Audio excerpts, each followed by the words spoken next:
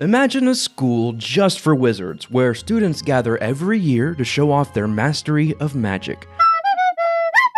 No, not that school. This school is called Raven's Realm Magic School. But like all the schools, the students here are major procrastinators. They've faced distractions and used up all of their potions. So not only are the wizards running late, but they're also totally unprepared with their empty potion bottles. Forget teleportation or time manipulation spells.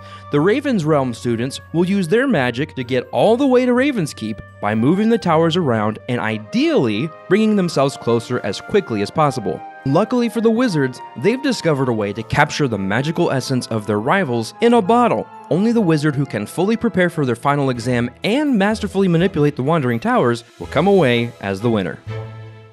Hey everybody, my name is Spencer, and in this video I'm going to break down the essential details of Wandering Towers from Capstone Games. That way, if one day you just happen to be browsing GameNerds.com and come across its listing, you'll be able to confidently say, hey, this is a perfect game for me. Or my family, or my friend, whoever you may be shopping for. Or you might say, I don't know anyone who would like this game, including myself, but I don't think you will. Oh hey, we're giving away a copy of Wandering Towers to one lucky viewer. Stick around until the end of the video where I will tell you how to win. For now, let's wander on over and take a look at the game objective. To win this 1 to 6 player game, you must be the first player to move all of your wizards to Raven's Keep and refill all of your potions. It doesn't matter which order you complete these objectives in, but they both must be done. The number of wizards you need to get to Raven's Keep and number of bottles you need to fill is dependent on how many people are playing. In a 3-player game, for example, each player will have 4 wizards and 5 potions, while players in a 6-player game only need 3 wizards and 4 potions. You'll utilize movement cards to move wizards and towers, and cast magic spells to perform extra actions and abilities that would otherwise be against the rules. If you move a tower on top of 1 or more wizards, you trap their magical essence and use it to fill up a potion bottle. You can then spend these potions to cast any of the available spells chosen during game setup. Now don't worry, you don't have to refill spent potions, these still count towards your total. You can play with any combination of the 8 magic spells included in the base game. Oh, side note, anyone who pre-orders Wandering Towers from Game Nerds will get 2 additional spells included in this mini spell expansion. Now here's a turn breakdown. Play 2 out of the 3 cards from your hand, execute the movements 1 at a time, and then draw back up to 3 cards. That's it! The cards instruct you to either move a tower or a wizard a certain number of spaces, always in a clockwise direction. Some cards will give you a choice between moving a wizard or tower. And while most cards have an exact value of spaces to move, some introduce a little bit of chaos by directing you to roll a die to determine the movement value. Now instead of playing 2 cards, you may choose to discard your entire hand to move any 1 tower 1 space. So you can begin to imagine the kinds of situations that will arise as players move wizards and towers. As towers move, they stack on top of each other, and there's no height limit. You could end up with a single tower 9 stories tall. An added challenge is remembering where your wizards are when they get covered up. Now, before you can move them towards Raven's Keep, they have to be freed, and you can't peek underneath the towers.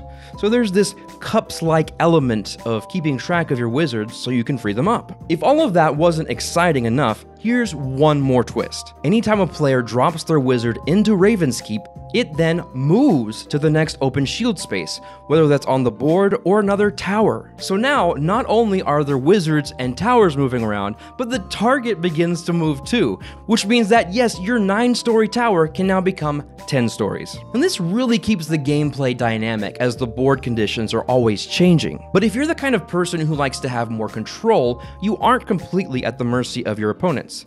And this is where those spells come in. Some effects can add additional movement to any wizard or tower. There are spells that let you move pieces counterclockwise. And other effects include swapping, piggybacking, freeing a wizard, and even moving Raven's Keep, which normally cannot move unless a wizard is dropped into it. And since you can play with any combination of these spells, there's already a bit of variety just in this main mode of play. But the rulebook includes 5 variants: solo without spells, solo with spells, cooperative, nasty variant, and team variant. Now each of these variants don't dramatically change the core rules, so they're pretty easy to implement. In fact, all 5 alternate rule sets fit onto 2 pages of the rulebook.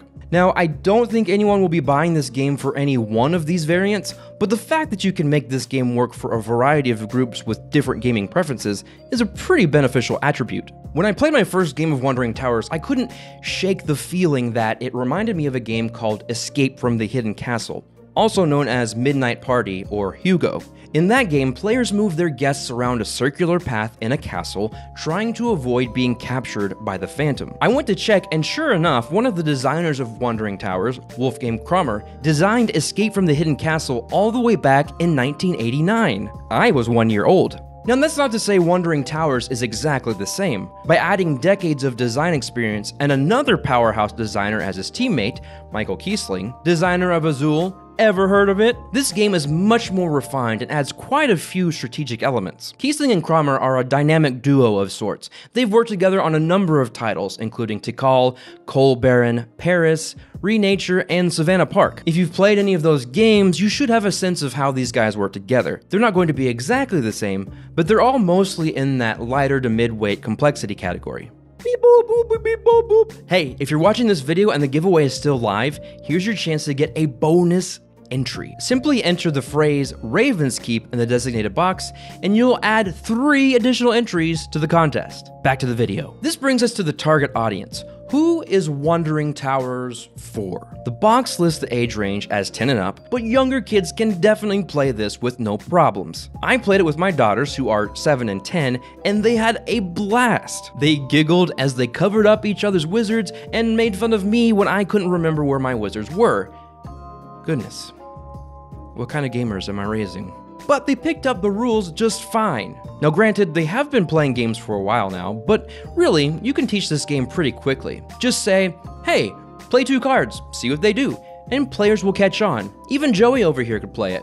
Hey! Now the only tricky thing is the memory aspect. Some people will just laugh when they can't figure out where their wizards are, but if you don't pay attention and begin to have no clue where they are, your turns can become frustrating. You'll end up spending your turns moving towers around until you find them. Of course, you could also take this opportunity to trap other wizards and make progress that way, but still, you see how some people may have an issue with that. There is a slight hint of the take that style game here. You can intentionally trap your opponents to thwart their progress, even if it doesn't directly benefit you. If you know your opponent will make it to Raven's Keep on their next turn, you can simply move the tower they are on, just out of spite. Now, I see these things as playing strategically, but if you or the people you play games with are prone to taking things personally, that's a potential issue. Finally, before I wrap this video up, I want to break down the estimated time investment for Wandering Towers.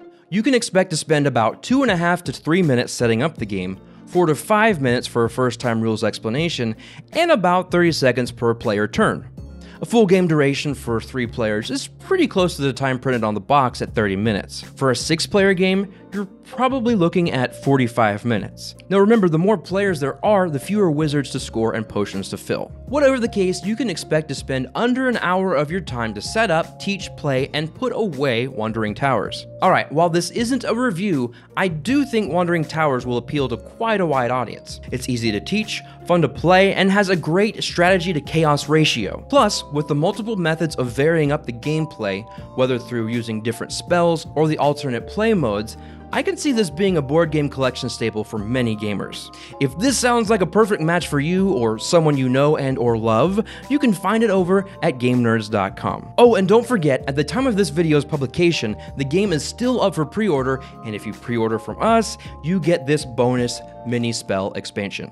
And now we've come to the giveaway details. To enter to win a free copy of Wandering Towers, simply click the link in the description of this video.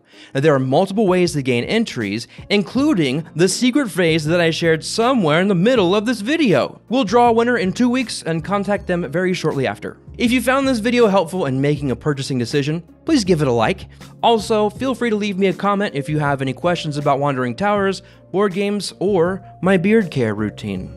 And hey, subscribe to the channel for more tabletop gaming content like this, or this guy down here. Once again, my name is Spencer, and I want to thank you so much for watching this video.